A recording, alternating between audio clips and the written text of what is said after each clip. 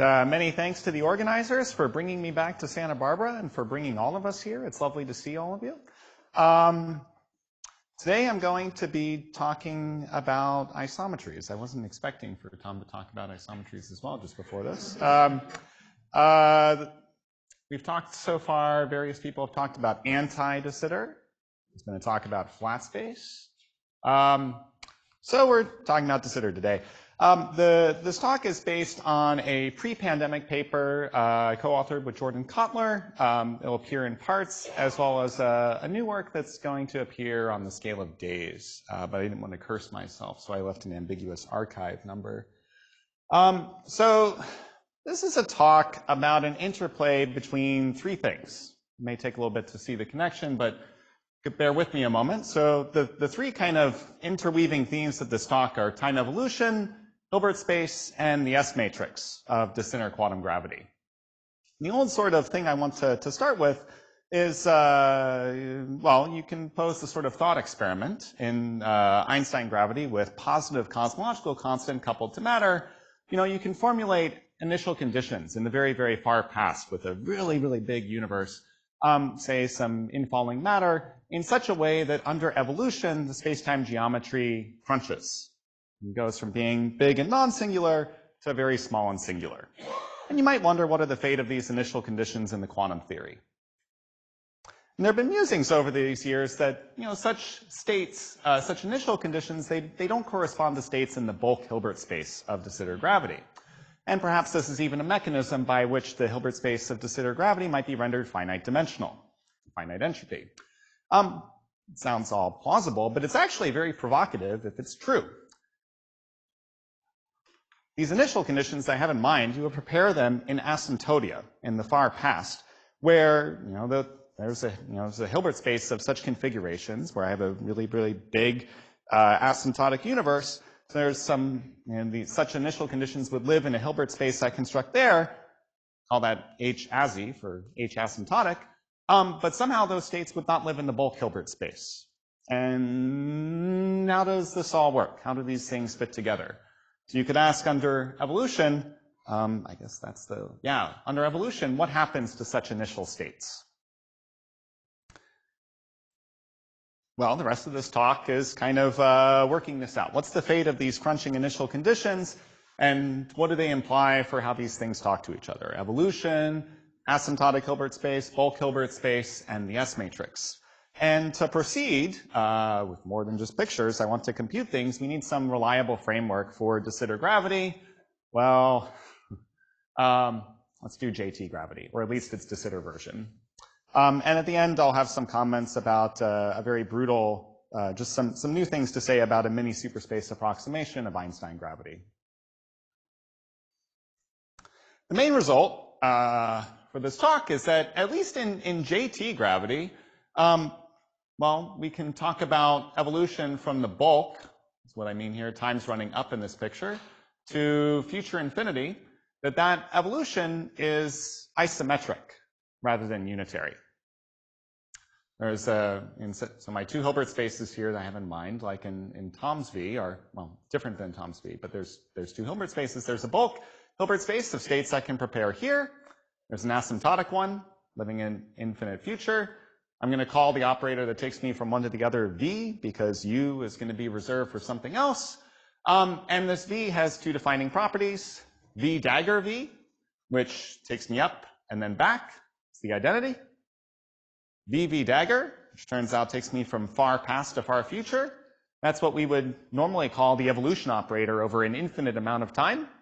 That's going to be a projector as opposed to the identity. And the main mechanism by which this takes place is the fact that, well, okay, we're going to proceed in path integral formulation where we sum over smooth metrics. So this truncation from, you know, evolution being unitary to evolution being a projector, at least over infinite time, is going to come because we're only going to sum over smooth metrics. And at the end, we'll find really just a suggestion that for how this picture might be realized in higher dimensions. So plan for the rest of the talk. I guess I'm talking quickly, so maybe I'll end early, probably not. I gave my introduction already. most of the rest is going to be about de Sitter JT. There'll be some annoying subtleties that we'll have to deal with. And then I'll have a few slides about mini superspace and then just couple parting thoughts. Okay, so where we begin, this is the de Sitter version of JT gravity, studied a few years ago in papers of Juan, Joaquin, and Zhenbin Yang, and then also myself with Jordan and Alex Maloney. You know, like its ADS cousin, it's a theory of constant curvature metrics. Its field content is a metric g mu nu and a dilaton phi. As in ADS, the dilaton enforces that the curvature is constant. I want to talk about de Sitter instead of anti-de Sitter. So I have phi r minus 2 instead of plus 2. There's a boundary term that's required. You can think of it as following from the de Sitter version of holographic renormalization, or from having consistent variational principle with asymptotically de Sitter boundary conditions, which will appear on the next slide. Basic feature of this model is just solve the equations of motion, look at the global solutions just to get some intuition for what we're dealing with. While the metric in that case is just going to be that of maximally symmetric, constant curvature manifold. I have in mind, there's time and there's going to be a spatial circle.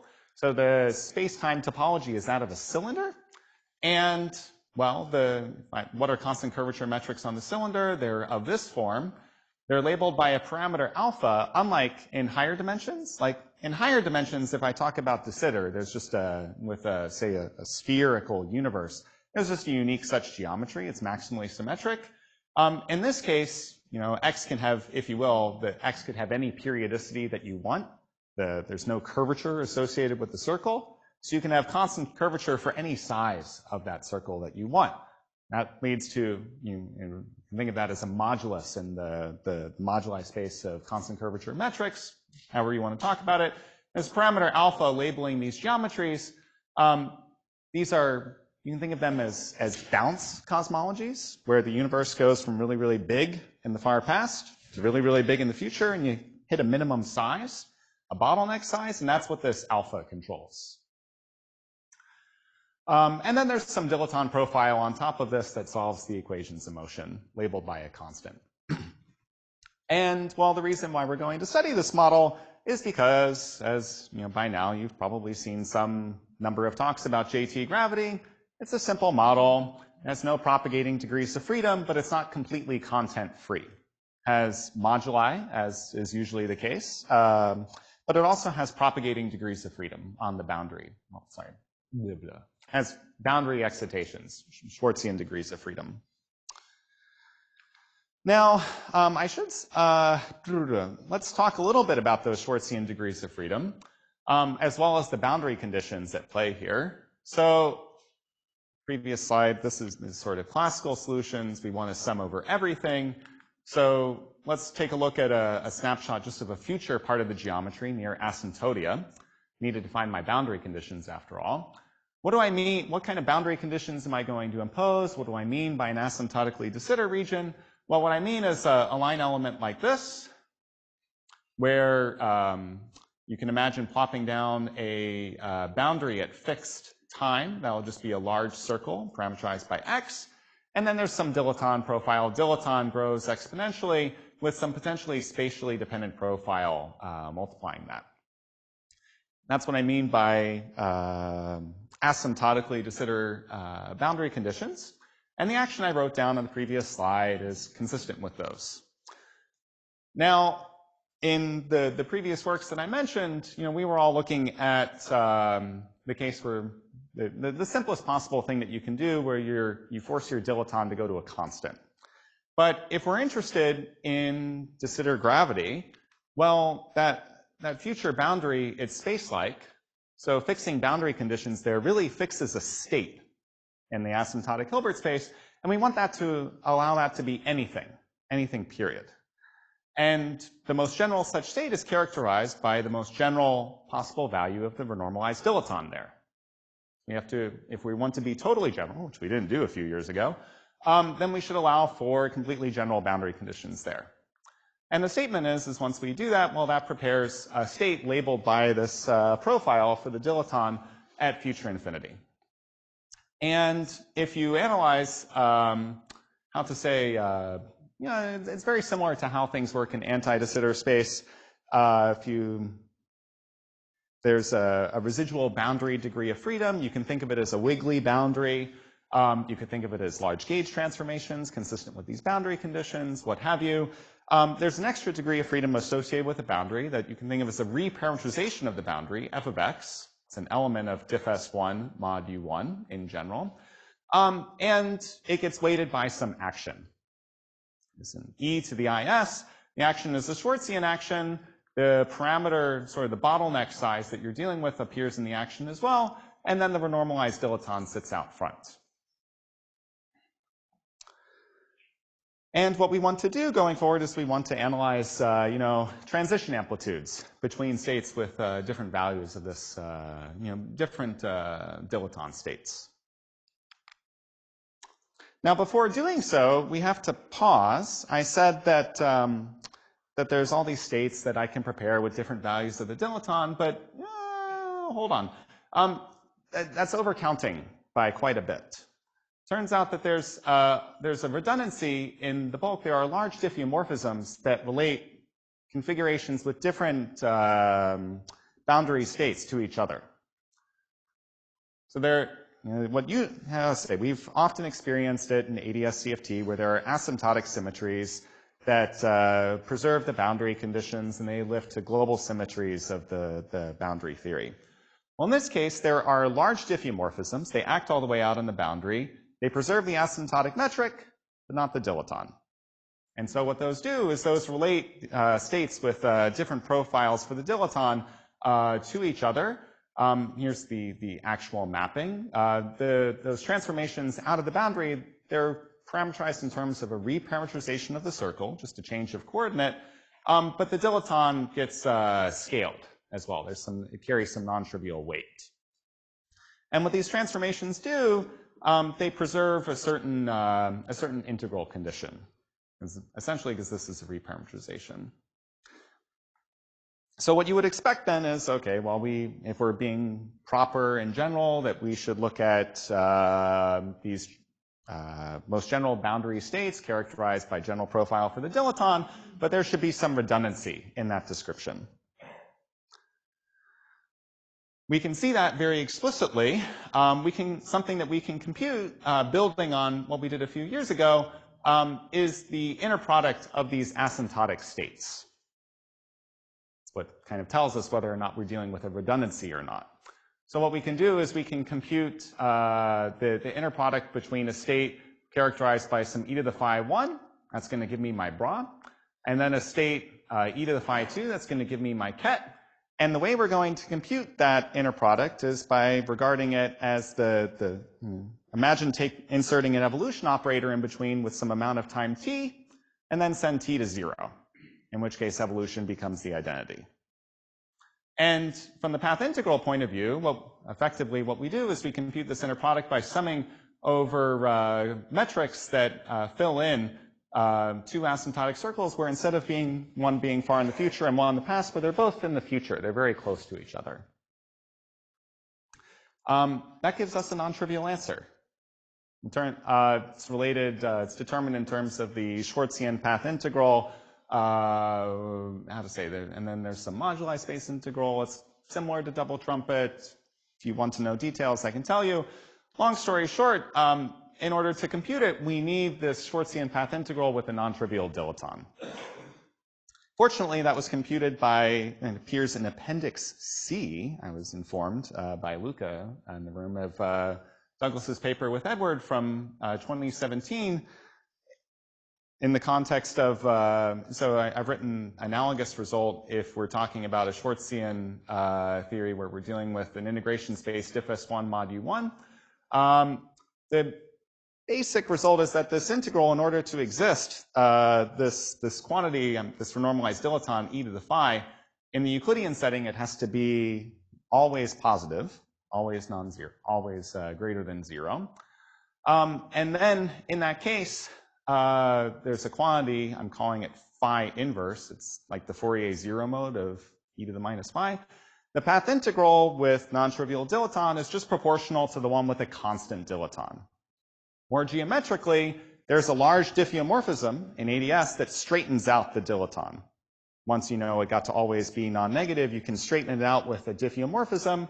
That value is log this phi, and the path integral picks up an extra prefactor on top of it. You can almost think of it as like an anomaly under this transformation. But it's purely depends on this dilaton phi. So we use that then, and we compute this inner product of asymptotic states. We get some result, has a delta function in it, saying that our configuration here has a big phi, this one has a big phi, and then there's a phase. I said earlier that there should be some huge redundancy in the spectrum of asymptotic states. That, it turns out, is reflected in this expression here. For any phi 1 and phi 2 with the same zero mode, this thing that's preserved under these large diffeomorphisms, you can construct a null state, which is the superposition of the two. And then, if we do the usual thing, build a Hilbert space by quotienting out under addition by null states, what this means then is you would identify e to the phi 1 with e to the phi 2 if they have the same big phi. And in practice, that means we can identify any state with a varying dilaton with one with a constant dilaton. And then it suffices to work with the space of constant dilaton external states. Long story short, our asymptotic Hilbert space is built from superpositions of these states where dilaton is constant. And in particular, it can be positive or negative. Our dilaton can go to some positive value or to negative value at asymptotia. There's a non-trivial inner product. The square root arises essentially from these Schwarzian modes. And to proceed, what we do is we canonically normalize the external states so as to have a normal delta function inner product. So we rescale by square roots. The two basic objects that you then get with these normalized asymptotic states are the wave function at future infinity of the JT version of no boundary state. This is like the Hartle-Hawking wave function at infinity, prepared by some Euclidean cap, some hemisphere, and then evolve it to the future. The unnormalized version of this already appeared in earlier work of Juan and Joaquin and Jenben and myself and Jordan and Alex. The normalized version looks like this. When I say normalized, I mean with normalized external states. This wave function, you look at it, you think about it as a wave function on phi. It's non-normalizable. So that's interesting. That's a little different about JT than in higher dimensional gravity. In higher dimensional gravity, the Hartle-Hawking wave function is normalizable, at least to one loop. But the other main thing that you can compute, and this is kind of it's going to be more important for the talk, is the transition amplitude between a large universe in the far past and large universe in the far future, labeled by some value of the dilaton in the past, some label in the future. And the answer that you get after stripping off these factors of square roots is very simple. It just looks like this. There's a difference in phi's. The pole in this answer just corresponds to the global de Sitter saddle itself, kind of like how poles and propagators correspond to on-shell configurations. And the I epsilon is required in order to make the moduli space integral that you need to compute for this thing to render that moduli space integral convergent. Now, that answer might look a little familiar. If we change basis, thinking of phi as a position, and I'm going to introduce a conjugate momentum p, we Fourier transform this amplitude, it's nothing more than a theta function, which amounts to saying that the infinite time evolution operator from far past to far future, at least in this basis, this momentum basis, or momentum-like basis, this p basis, it's a projector. It says that this thing has to be positive. Not one, and it's not, which is clearly not unitary. And the kind of, this was a result that we already had a few years ago. And the goal of the next few slides is to understand what on earth is going on here from a bulk point of view. And this is the isometric evolution that I was mentioning at the beginning. Yes, Luca? So the associated momentum to the dilaton is the extrinsic curvature. Yeah. What's the meaning of that result from that perspective? This is what we're getting into in the next. Okay. Yeah. Okay. So we want to figure out I have some picture that we can hold on to in our hands a bit more for what's going on here for this projection. And so what we're going to do is take quantize JT, say more directly. We're going to fix a gauge, and we're going to sum over metrics and dilatons. So let's fix a kind of temporal gauge where we're interested in spacetimes that are topologically a cylinder, so we can always do this, where we have some time kind of going up the cylinder, and then our spatial circle has a non-trivial warp factor. I'm calling it A. Should integrate over A and the dilaton. Well, there's a field redefinition for JT, if we do this, that brings the action into PQ dot form. The change of variable is what I wrote here. This calligraphic Q, math cal Q is just the dilaton over A dot. And then this calligraphic P is A squared minus A dot squared. And, well, what's going, okay, if we have a quantum mechanical system with action PQ dot, this is an empty theory. There's no dynamics here. And we can prepare states of fixed Q or fixed P, and there's a conservation law, right? There's no dynamics. If we fix Q, at least at large time, well, this Q, it's dilaton over A dot. Asymptotically, A tends to e to the t, in which case, and the dilaton also scales as e to the t. So in other words, this Q at very large time just tends to this, what I call renormalized dilaton. So states of what kind of state are we fixing if we fix Q, at least at late time? Well, that's one of these asymptotic states where we fix the renormalized dilaton.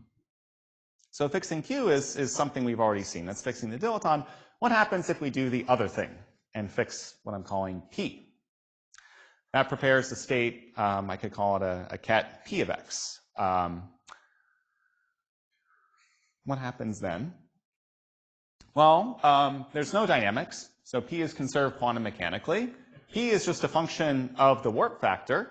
And so if I know that it's conserved, I can completely reconstruct the space-time geometry.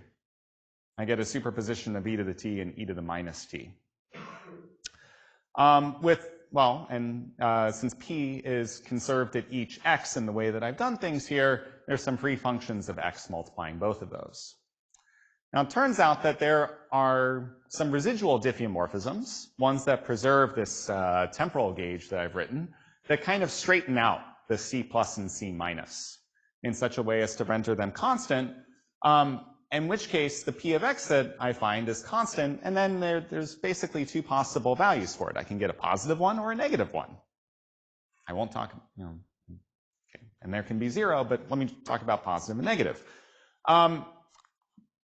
Configurations with positive P are very simple metrics indeed. They're just the things I wrote down earlier, global two-dimensional de Sitter space. They're bounce cosmologies. My warp factor goes like cosh squared, so I have a big circle, goes to finite size, big circle again. If P is negative, well, I get a geometry where instead of cosh squared, I have sinh squared. That's a crunch. Start off with a universe, and it crunches at t equals 0. It's a singular spacetime. Well, my bulk Hilbert space that I would naturally construct by this is built from superpositions of these states of definite P. But the restriction to smooth geometries is going to only keep the bouncing cosmologies, not the crunch ones. That's going to truncate me to these states of positive P. And then the fact that there's no dynamics, what I would expect holds is that there's some convention of boundary terms and so on, some normalization of states, so that bulk evolution is just the identity. H is 0. This is almost what we had before, Well, it's basically what we had before reconstructed from the boundary. But let me, which we're going to see on the next slide. Let me just note, though, that these states that these geometries that I'm reconstructing, these positive p things, well, they are global de Sitter geometries where the identification was that this p is what I called alpha squared earlier, which was really labeling the bottleneck size. So fixing that my state is some definite p bigger than 0 amounts to saying, well, I have a bottleneck and I'm fixing the size of the bottleneck. This is giving me another way of fixing that. It's a state in the Hilbert space of the bulk. And now here's kind of putting it all together. We want to discuss this map from bulk Hilbert space to boundary Hilbert space, which I claim is isometric. Calling that operator V, well, I can characterize it by computing its matrix elements. I'm going to take, just matrix element most general possible initial state, labeled by P, most general possible finite state, final state, labeled by some renormalized dilaton. And, well, what is that thing? Well, that's what this, the de Sitter version of a trumpet in JT gravity, where I'm fixing a bottleneck size initially, and I'm fixing the dilaton up here. And we know what that is. Once I normalize the external state up here, that's nothing more than a phase factor. And with the conventions I picked, it's just e to the I phi p. You Fourier transform, and what that tells us is that the state calligraphic p, well, it gets sent to a state in the boundary Hilbert space with a little p that's the same value. In other words, asymptotically, I had this, I labeled my states by p. If I divide them into positive and negative, and I just restrict my attention to positive p, this operator v, bulk to asymptotia, just acts as the identity. Just trivially maps onto those states. But it doesn't hit the states of negative p, the ones that correspond to crunching cosmologies. This is enough to verify that V is an isometry as advertised. V dagger V, so you go up and then down again, that's the identity. But on the other hand, V dagger V, which amounts to starting from a past to the future, is a projector. It's not 1. And what is the projector? Well, it's basically onto these geometries that don't crunch. And as an aside, something we can do then is we, in terms of Hartle-Hawking physics, we have this non-normalizable wave function at future infinity for Hartle-Hawking state. We can use V to bring it back to a state at the bottleneck. And then it's actually very simple from the point of view of state at the bottleneck. It's delta function localized to this, what I'm calling this parameter P is equal to 1. This is also non-normalizable from the bulk point of view. Okay, so that's JT gravity. A few thoughts about mini superspace. Okay, we want to say something about higher dimensional gravity. The picture that we've advertised is a simple one, that the restriction to the sum over smooth geometries is what accomplishes this. It gives us kind of a language to talk about the fate of these crunching initial conditions. There's a different Hilbert space at asymptotia than the bulk, and evolution is isometric.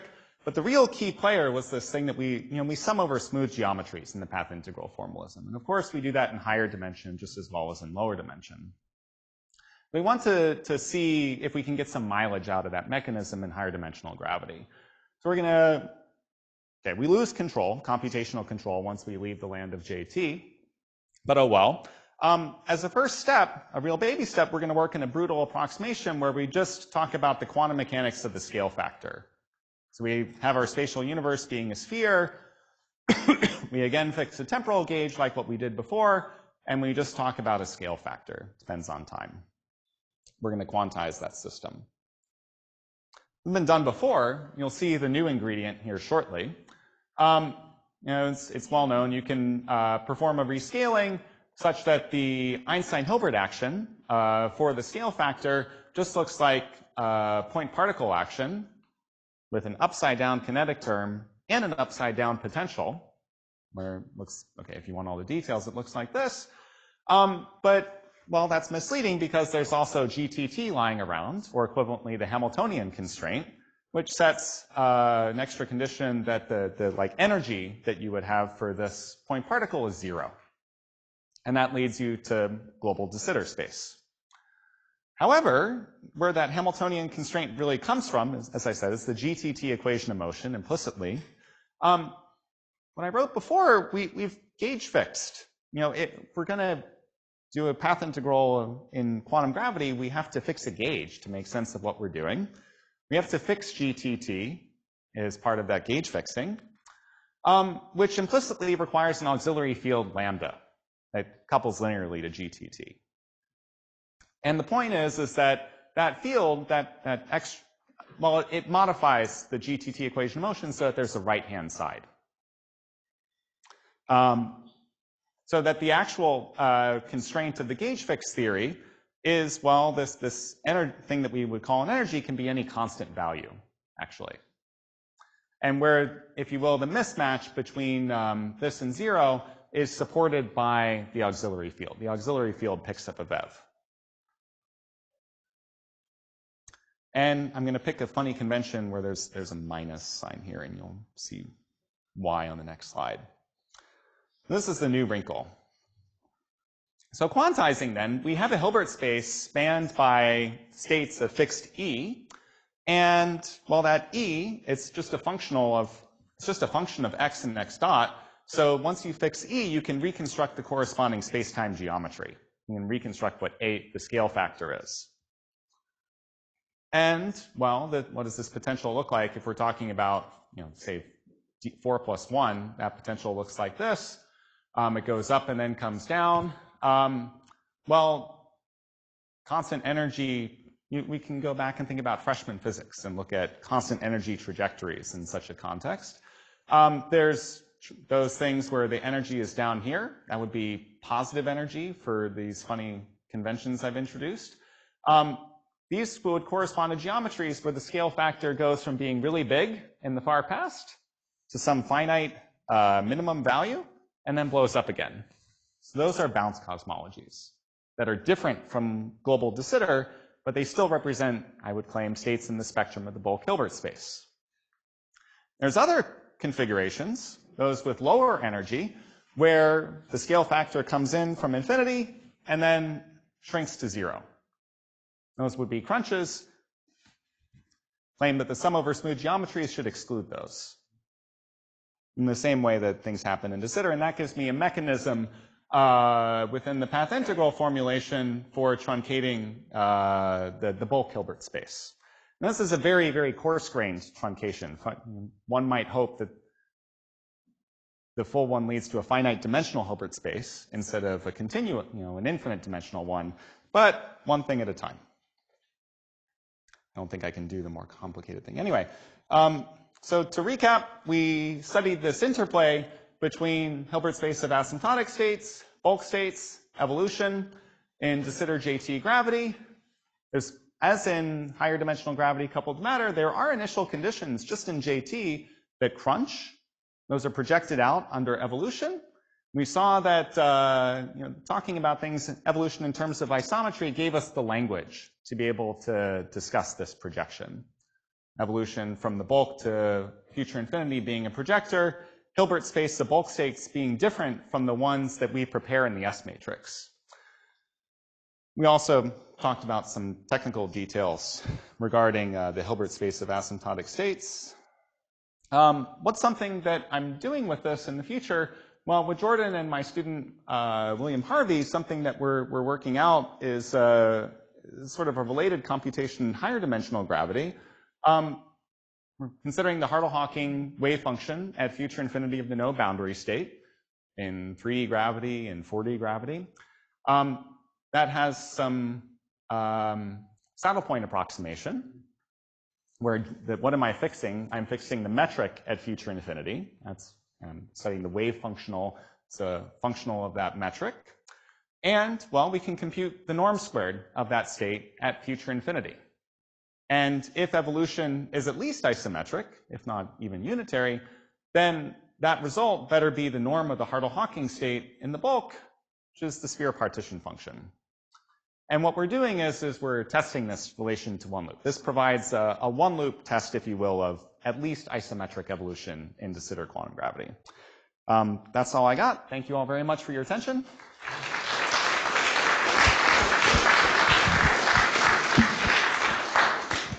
Thank you, Kristan. Questions, comments? Okay, I will go first back.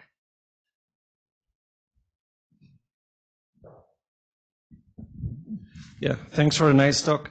I was wondering, it wasn't clear to me to what extent you put in the fact that you don't want the crunching solutions in the end, and to what extent it actually came out.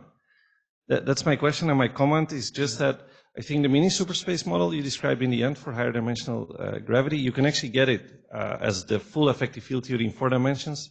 If you would look at charged black holes in the Sitter space, which are close to their maximal charge, then the S2 is parametrically small with respect to the de Sitter 2, and I think you essentially end up with JT gravity as effective field theory. But okay, that was just a comment. Okay. Yeah, no, thank you. As far as the what is put in and what is there, I guess what I have in mind, at least in JT, is when we put the action into this form, when I sum over metrics and dilitons, I still want to sum over non-singular metrics.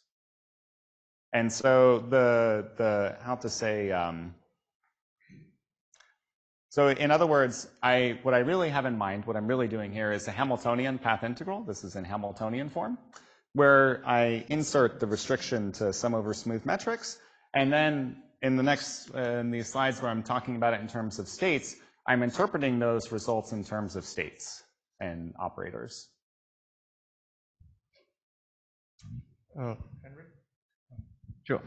In this mini superspace, the picture you had of the potential, there's this regime of negative energy where the classical solutions bounce, but quantum mechanically you'd expect there's some probability that it'll tunnel through to a crunching solution. Does that might lead to a actually not even isometric piece, there's some exponentially small? This is a great question. Something we're still thinking about. Okay. Yeah. Thanks. Where does the I epsilon come from? There's what happens, right. What you might ask that. There's the I epsilon. Okay, so this result for the amplitude, if you will, it's like the double trumpet. There's a trumpet corresponding to down here in the past. There's one up here. And there's an integral over this, the moduli of the cylinder. And what happens is that let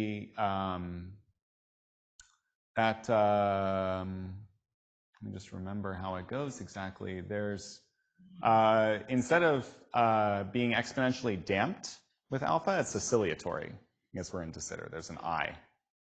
And so the I epsilon is there to render that integral exponentially convergent at large alpha.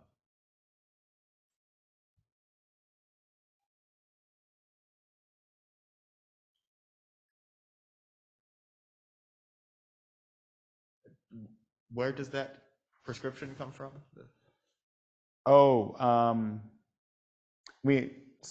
I guess what I'm saying, we introduce it in order to render, we have to make sense of all these integrals. We have to make them converge. So we introduce it in order to make the moduli space integral convergent.